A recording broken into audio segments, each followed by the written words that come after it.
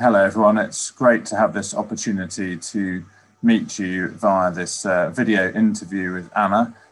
My name's Matthew Burton. I've been an MAF trustee for a few years now, but I've recently taken over from Gareth Mitchell as chairman of the Board of Trustees of MAF UK.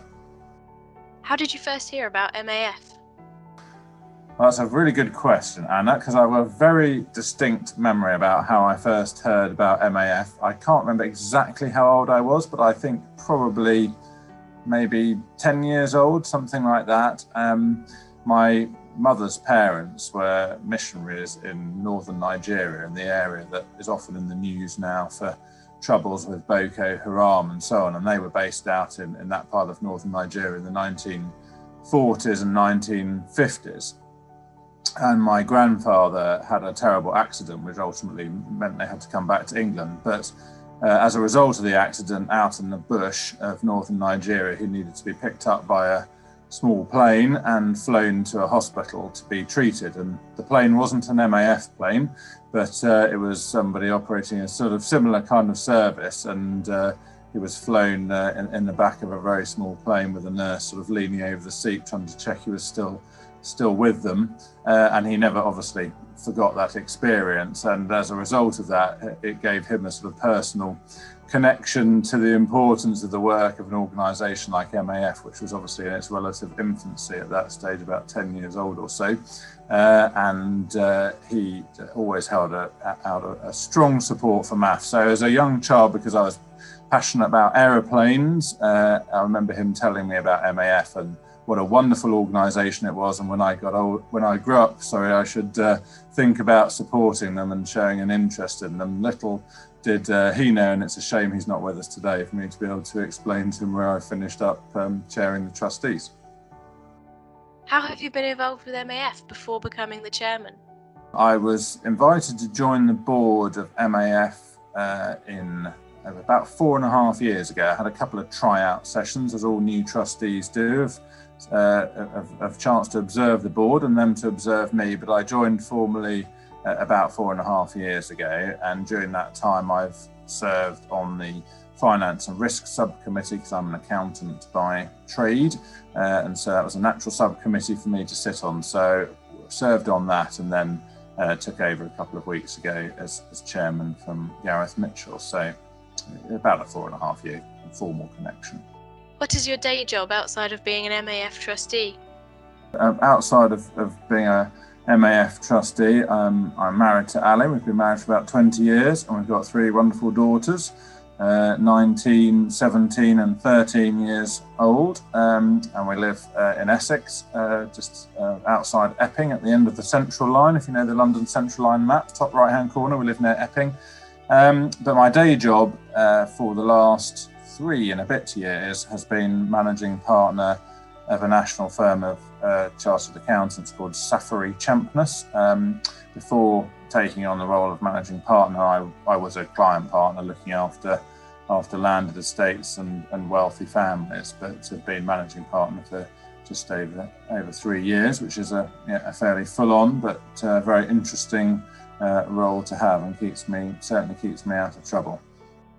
What are your hobbies, and do you have a fun fact about yourself to share with us? In terms of hobbies, which feels like at this stage of life, both with the sort of busy day job that I have and also now the commitment to being chairman of MAF UK, the hobbies time is relatively compressed. But I've always wanted to be a pilot. That's what I really wanted to do as a career, join the RAF or fly as a commercial pilot, but discovered when doing one of those colour blindness tests with all the coloured dots on the page that when the lady said, "What numbers can you see on the page?" and I said, "Numbers, I can't see any numbers," that she looked at my mother with a sort of, "Oh dear, he is very colour blind," and which put the kibosh on me having a flying career for money, or for a living as it were. So I had always held out a candle to go back to it, so I obtained my private pilot's license a few years ago. So that would be my kind of official hobby. I'm always interested in aviation, which is why a big draw to MAF anyway. But unfortunately, because I'm so busy, I have had to put my private pilot's license on the shelf at the moment, and perhaps when I finish being managing partner and I give a little bit more time back, I will pick it back up again, because I do miss it greatly. But that's my official hobby. I'm also very connected to and interested in Africa, but particularly Zimbabwe. I worked out there in my gap year after school, and built a connection for many years. I was chairman of trustees of a very small charity that operates a feeding program and an orphanage in a rural part of Zimbabwe, and the success of that I'm now involved in, which carries on similar work. So I've travelled to Zimbabwe a lot over the years. So it's not a hobby, but that's a particular interest of mine, and a country and a project that I have a close connection to. You asked me whether there's any fun fact. I suppose one thing that crops to mind is that Ali and I, because her dad was an MP at the time that we got married, were very fortunate. MPs and peers, their children are allowed to get married in the chapel of the Houses of Parliament. So we got married in a sort of, it's a slightly underground, undercroft chapel off the hall in the Palace of Westminster there, which is the area where Guy Fawkes is reputed to have stored his gunpowder for the gunpowder plot, but it's now a chapel. So we were married there in 2001. So a little fun fact. Is there anything you'd like us to pray for you or for the Board of Trustees?